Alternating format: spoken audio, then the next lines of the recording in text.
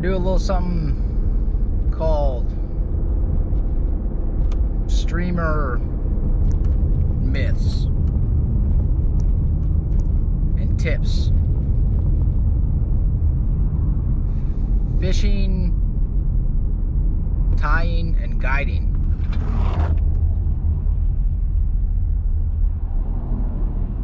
With pictures and video. I think it'll be pretty cool. One myth is definitely that it has to be complicated. Probably from guys like me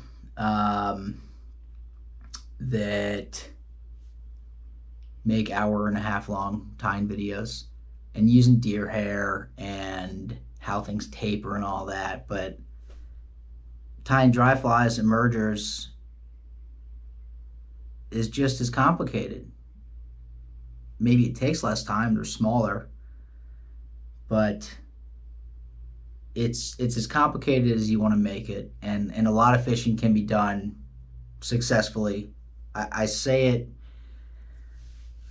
somewhat in jest sometimes, but swing an olive woolly bugger through good water at the right time, and you'll find success and some good fish if you do it enough.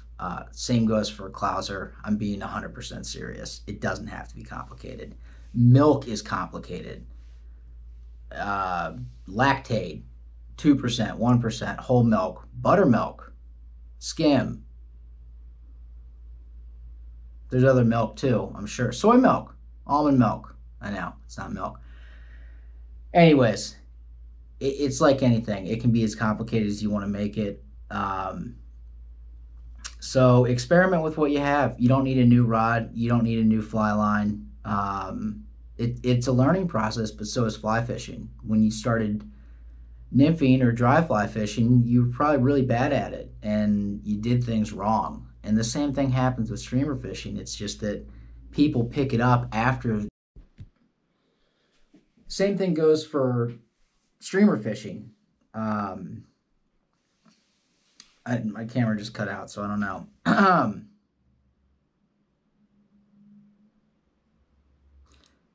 You pick it up after you pick up nymphing and dry fly fishing. So all of a sudden, it's this totally different thing because it is a different thing. Your line is weighted. So it's not even, ignore the whole taper thing and is it sinking, full sink, intermediate, triple density, sink tip. Ignoring all of that stuff, the fact is for a lot of these sinking lines, you're throwing something that weighs more and travels through the air differently. Your leader setup is different. It's shorter. The thing, your terminal tackle, oftentimes is less air resistant than, some of these. I was looking for a peanut. Complex twist. Some of these things, metal, couple wraps of lead. There's a bunch of stuff in here, but after this gets wet, I mean, the air resistance relative to the momentum of this is going to be less than your fly line, which is the opposite of a dry fly cast. Or, it's also the opposite of musky fly fishing, where most of the time it's a super air resistant fly, which is why you need super heavy lines. So just like 4-weight, 3-weight blue lining brook trout requires a completely different set of gear, leader, flies, line, than Euro nymphing, than swinging for steelhead. Streamer fishing and the type that I think most folks are interested in here, or the concept that is possibly unfamiliar, streamer fishing for brown trout. Yeah, it requires a different set of gear. Can it be done on a 5-weight with floating line? Sure, absolutely. Will you find that targeting a lot of the different holding zones is easier with a sink line and, you know, a 7 weight? Yeah, probably.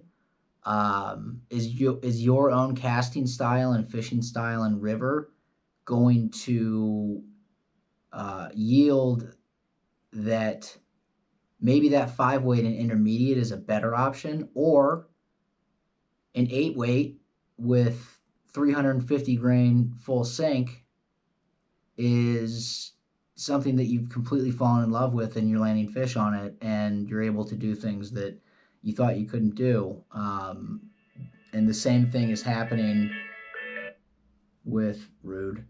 Same thing's happening with the 5 weight intermediate line, you know, a couple counties over or whatever, with someone else. So a lot of it's personal preference. It's part of it's an investment. You know, you got into fly fishing and you got into nymphing and you got into Euro nymphing, dry fly fishing, topwater bass, whatever it is.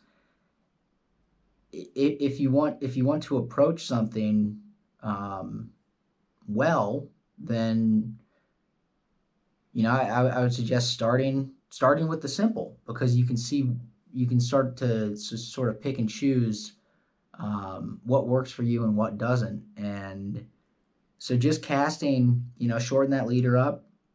I'm talking about a 5 weight floating line. You're out nymphing. Shorten that leader up. Go to Walmart, get some 20-pound or 16-pound Zebco. I'm not kidding. I use it all the time. And I change out leaders enough, and it just fishing full sink. You get things. Things are in trees and around rocks with the sink. Spend a couple bucks on some 16-pound mono or fluoro. And fish a clouser or a complex twist, or my first aha moment was actually fishing Little Spring Creek with a John Barr Slump Buster, single hook, cone head, rabbit, zonker with the big collar. It doesn't. This shit. I love fishing this. I love tying this. This is my baby. Is it necessary to target or to convince certain fish to eat? You know, I like to think so, but I bet you if I just fished this hard constantly, I'd still find a lot of success. And then you start to, you know, do I like swim flies?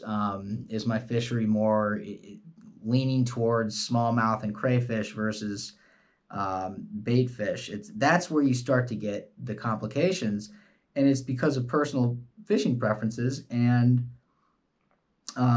geographically and just river to river what is in there. And so don't let the complication and all the long-winded and me using so many words to describe this, don't let that put you off from the idea of streamer fishing. And for those people who are streamer fishing and are just dead set on it being one way or complicated or this is the only way, you're wrong. You absolutely are wrong. I'm wrong about all this stuff. The fact that I like this profile and the kill and the movement, it's not that it doesn't work, but it is that something else would work too. This isn't the only answer.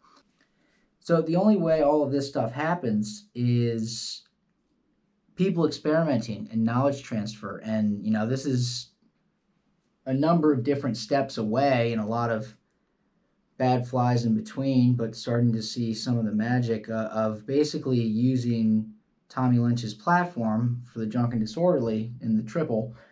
And just for my river, for how I fish, I wanted to see certain things. And then, you know, starting to focus more on using the front hook as a keeling and momentum exercise and using the back hook as that sticker, since they're eating it in the middle all the time. The more and more you're on the water, the more and more things you see. That's where the complications come in. And it's not that things are complicated in that they're hard. It's just that you put thought into it. And the more and more you're out there, the more and more that thought will become second nature. And it feels far less complicated. But again, all of the complications either taken into account or completely ignoring all of them, the biggest gating factor to people understanding a little more about how trout feed and how much fun streamer fishing can be, and I'm also bass. I got into streamer fishing the Potomac, wading a very big river and finding little zones where schoolies would be coming up from the Atlantic, and fishing smallmouth. And I started fishing on a floating line, collapsing the leader in the back of my head, fishing 2X. I think the biggest gating factor is assuming you need to do one thing or another, because all these people that have YouTube channels, or videos came out 10 years ago, they're saying one thing or another. That doesn't mean it's right. It just means that's their personal opinion. Just like this swim bug is my personal preference, or fishing the drunk. I love fishing the hair bugs. I fish the peanut. I fish these jig flies all the damn time because they work. Is it as fun? I don't think so. Does it work? Yeah. I'm now moving away from, I was full sink 100% last year with buoyant flies, hair bugs. I'm now going, even with the buoyant flies, I'm digging more of the fact that it's above the trout, and so it's giving them a target. So why am I trying to move it down towards them? So I'm kind of moving towards the longer leader and maybe even an intermediate. I'm not all the way, but that's where my brain is. I assume that whatever I'm doing is not the best thing. And if I start experimenting and moving forwards and finding that I'm getting less and less fish, or I'm seeing follows, but I'm not getting those triggers that I was seeing before, well, then I'll move back to what was working. But all the stuff in between, that's the only way that we all figure out how to fish for ourselves, because I know that how I fish isn't going to be how everyone loves to fish. It's also the only way that you know how to fish, or know your favorite way, most productive way, whatever you want to call it, for your river. And then lastly, for the whole, guiding and tying thing, all the experimentation and just being open to the fact that your ideas might suck and something else might be better. Or even though this works, why did it work? And maybe it's just because the fish were kind of off their meds that day. Being open to all of that and assuming that someone else might be onto something, or that your angler, as a guide, I'm watching people. I'll keep my mouth shut for a little while because I'm watching something that's a little different than what I would do. I'm just thinking, that's pretty cool. This person's a spay caster and a steelheader, and they're doing one thing or another that might apply to different circumstances I find myself in, both fishing and guiding. It's the only way that lack of ego and just accepting that all of this is a learning process forever, along with the knowledge sharing and being open to the fact that these fish can be targeted and caught in a whole bunch of ways. That's the only way that we keep doing cool stuff and keep making fly fishing fun. If it were the same damn thing, and if everyone was right, then none of us would be doing any streamer fishing. We'd just be fishing dry flies, and streamers would be called gear, as it were not too long ago. So if you're just starting, keep it simple. If you've been going for a while, try new shit. Try what you think doesn't work. Just try it. And I'll tell myself with a new fly or something that I have confidence in. Things look good in the water. They feel right when I'm casting. And I'm just thinking, all right, just for an hour or two when it's really bitey, fish the balls out of this setup, out of this rod, line, leader configuration, this new fly. Fish it like you would one of your absolute go-to confidence flies and see what happens. And that'll bring us to confidence flies.